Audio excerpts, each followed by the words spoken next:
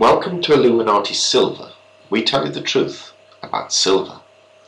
Today is Saturday the 28th of November 2015 and we are asking the question, will the solar industry or photovoltaics prove to be the saviour for silver's future? Yesterday the silver price closed at $14.10, some 10 cents up on the week, but some 22 cents down on its week high, having entered into the late $13 during the course of the day.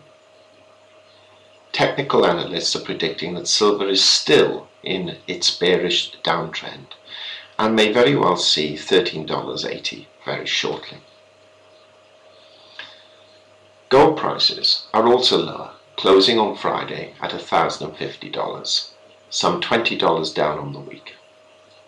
Any further downtrend will certainly put silver prices at risk of reaching new yearly lows, given their correlation to gold prices. There is no strong economic data due next week, save the US non-farm payrolls report, which is due on Friday the 4th of December. So, what is going to turn this silver downtrend around? Well, apart from any potential for global economic collapse or significant war event, which may result in silver prices rising on the back of gold demand, many commentators see that the future demand for solar panels could be the answer for silver's revival. Most listeners to this channel are aware that silver is an excellent conductor of electricity and heat, which makes it an essential input in the solar panel industry.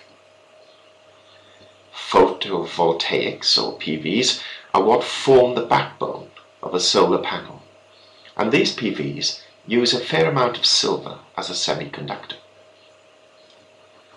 According to Thomson Reuters' interim silver market review, on the 17th of November 2015, demand for silver in photovoltaic cells is expected to increase by 17% this year alone. According to PureEnergies.com, the following 12 countries had the highest installed capacity of solar PV power in 2014, and we quote it in this order. Germany first, followed by China, Italy, Japan, United States, Spain, France, Australia, Belgium, United Kingdom, India, and the Czech Republic. Now it's China, the number 2 in the list, we wish to draw to your attention.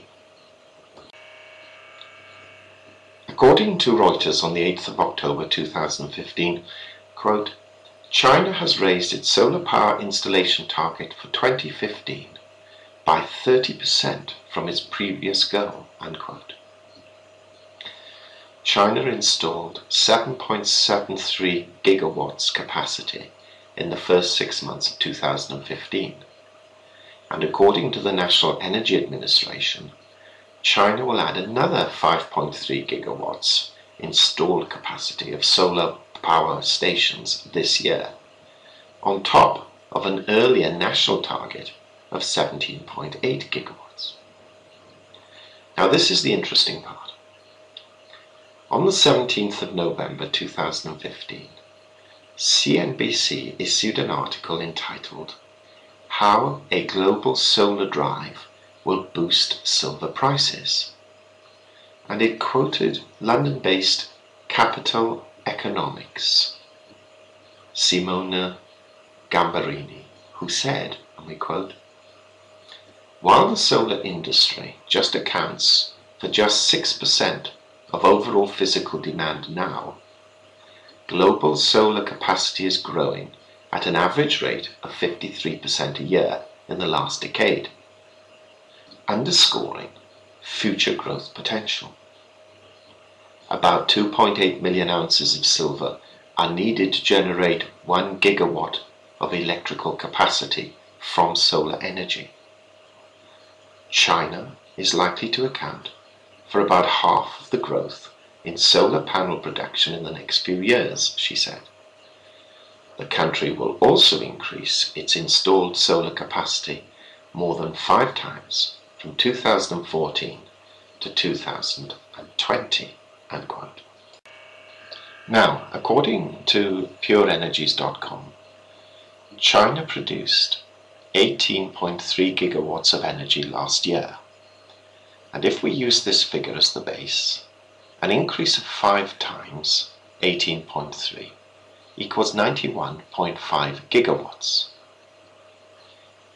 Having already mentioned that currently 2.8 million ounces of silver are necessary to produce each gigawatt, then we are looking, by 2020, of a potential increased usage of some 205 million ounces of silver for China alone.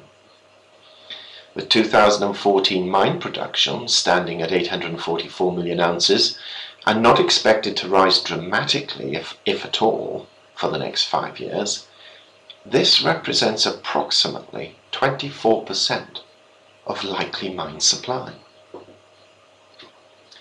Now, if one were to add to this the continuing demand for solar power from the other 11 countries already mentioned, plus increasing demand from emerging countries such as Brazil and Malaysia, coupled with the international community's efforts to promote the green agenda, one can see the potential for the price of silver to rise to be significant in years to come.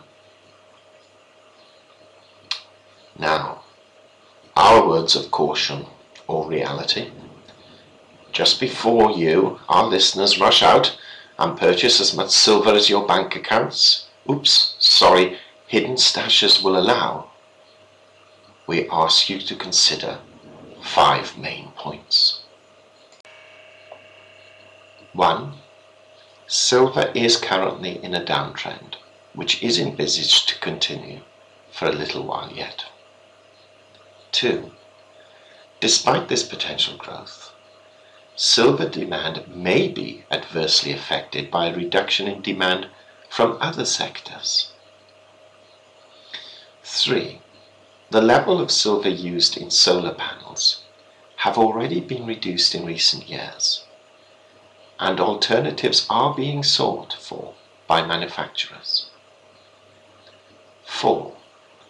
Much of this growth mentioned is centered on China, and one has to be confident that it can continue with its growth model to obtain the targets it has set itself. 5. There are other energy sources being pursued in addition to solar, which include wind, tidal, and nuclear. In conclusion, we have frequently stated that we are very bullish about the prospects for silver long term. Undoubtedly, solar panel usage, in addition to other areas such as medical treatments and electronic gadgetry, will form an increasing attraction to this industrial and precious metal.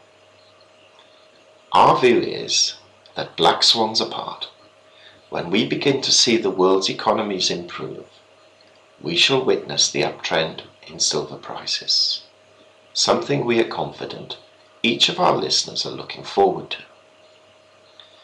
Whether this dramatic demand will happen within 5 years, we have our doubts, but our 10 to 20 year view remains as equally positive as it has always been.